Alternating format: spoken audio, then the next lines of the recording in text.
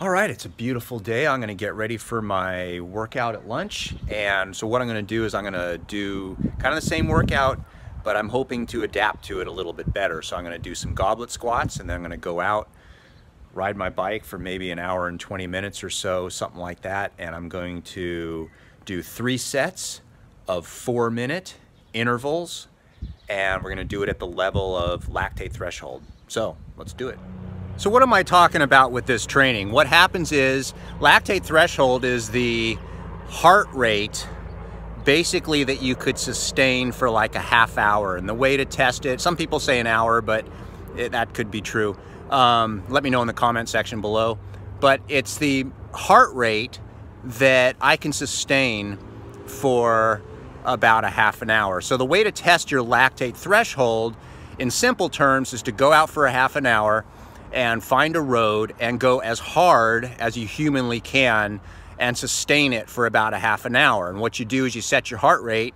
At about 10 minutes into it, you set your heart rate and you get the average heart rate for the last 20 minutes of that half hour. That is essentially close enough to know what your lactate threshold is. That's the heart rate where you can't do much more than that. So in my particular case right now, my lactate threshold is 169.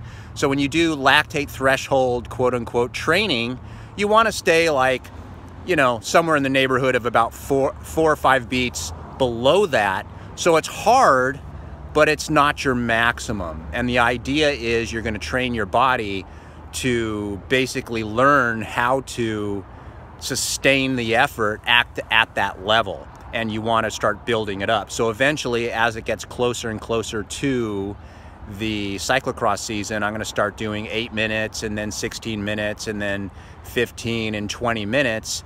And the ultimate goal would be to be able to do it for an hour, which is what the races are. And that's the type of training that I'm doing.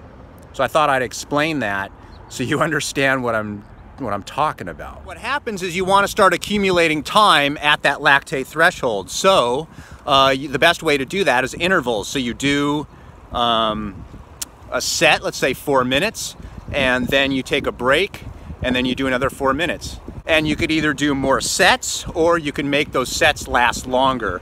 And that's what I mean by intervals, is I do repeated efforts of the same thing. So you do 4 minutes, take 4 minutes off, and then do another 4 minutes. And then take another 4 minutes off and do another 4 minutes. All right, so let's look at the stats today. The time was 1 hour and 36 minutes. I rode almost 28 miles, average 17.4 miles per hour, max 25.4. Elevation doesn't really matter. So the heart rate, the average was 134 for the total ride. Maximum was 165. Burned 1,147 calories. So those are the heart rate zones, and the Wahoo has them a little differently, but basically that big number there, that's the majority, that's the endurance or aerobic zone. The fourth one, which is the lactate threshold, which is the intervals that I did there.